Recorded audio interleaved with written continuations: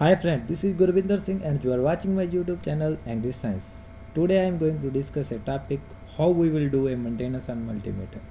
I made a video on multimeter and in comment I will get how we will do the maintenance on multimeter, so I made a video on that also.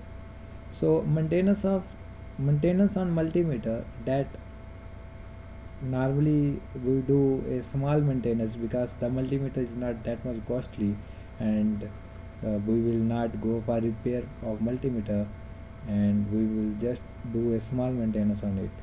What are all the maintenance we done on multimeter? We can change its battery if it is battery discharged. We can remove dust from its PCB.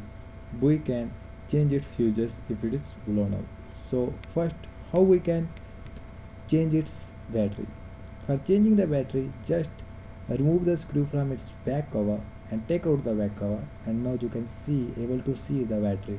Just remove the battery and put new one, put cover back and screw it. So in this way you will change the battery. How you come to know that your multimeter battery discharge? While using multimeter, you are able to see your screen is showing a blink, or your reading on screen is dim now. So that time it's time to change the battery. Next is change a fuse.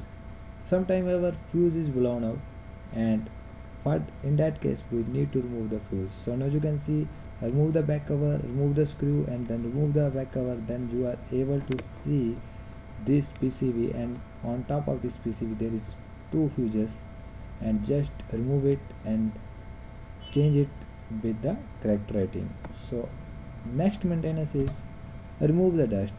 So now you remove the back cover. Now you can see here PCB, just remove the dust from here, because the dust may cause the short circuit and it will damage your, or it will burn out the PCB. So remove that dust, clean it properly and put it back.